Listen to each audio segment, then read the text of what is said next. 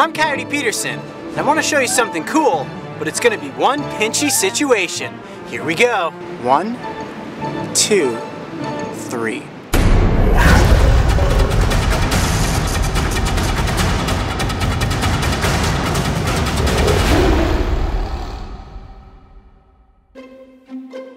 The Pacific coast is an expansive beauty, and if you head down to the shores of Half Moon Bay at low tide, there's a world of biodiversity that you may encounter.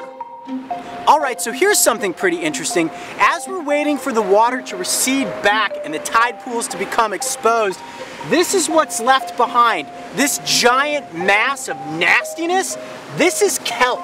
And you aren't here with me right now, but I promise you, this stuff absolutely stinks. The tide's going out. Looks like the tide's coming back in. So, now you can eat kelp, some people do, but if you were here and you stuck your face in this and you could smell it, it's like a rotten fish market. Certainly not something that I want in my salad. Alright, let's head up this way and see if we can find some cool creatures. From sea anemones, that feels so cool. All those little tentacles are so sticky. To prickleback fish, the tide pools are alive with friendly animals.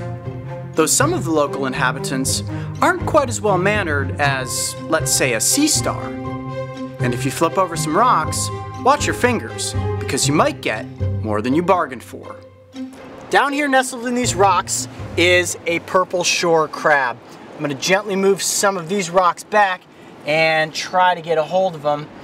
He is pretty good size, and one thing about these crabs is that they are very difficult to handle, and there's probably a pretty good chance that I'm gonna get pinched. I got him. Look at that. There it is. That is the purple shore crab. Now you notice how that crab is blowing bubbles? He's not doing that to be funny. He's actually doing it to aerate his gills. And if you didn't know that crabs have gills, they do.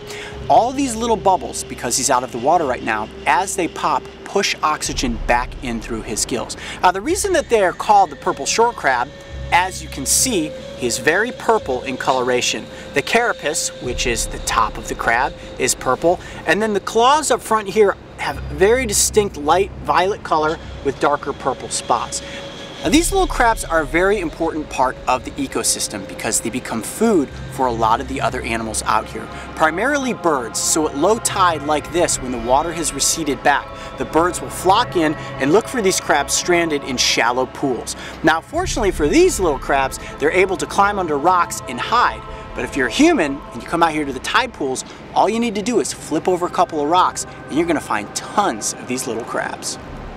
Now, one way to not get pinched by these crabs is to just gently let them rest on the palm of your hand. You want to move one hand to the next so that you don't apply any pressure, and that way you avoid getting pinched. Now, you're looking at this little crab and you're probably thinking to yourself, man, that looks like one voracious little predator. But they're mostly vegetarians, out here feeding on sea lettuce, and occasionally they'll scavenge on a dead carcass of some sorts. Now, these front pinchers are actually used as defense. And I'm sure you're thinking to yourselves, Coyote, you gonna get pinched by that crab? Why not? Let's see how powerful it really is. All right, here we go. You ready? 1, 2, 3. Oh my goodness. That is a serious pinch right there. Oh, he's gonna get me with that claw too. Wow, look at that. I can only imagine what it would be like to get pinched by a crab bigger than this. Now, this is one of the smaller species of shore crabs that we have out here.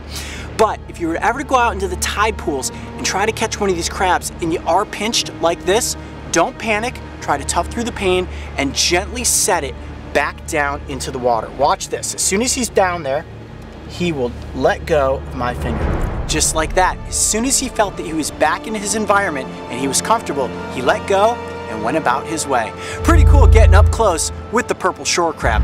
Let's head down the beach and see what else we can find. I'm Coyote Peterson. Be brave, stay wild. We'll see you on the next adventure. If you thought that was one wild adventure, check out this episode where we encounter even more tide pool creatures. And don't forget, subscribe to join me and the crew on this season of Breaking Trail.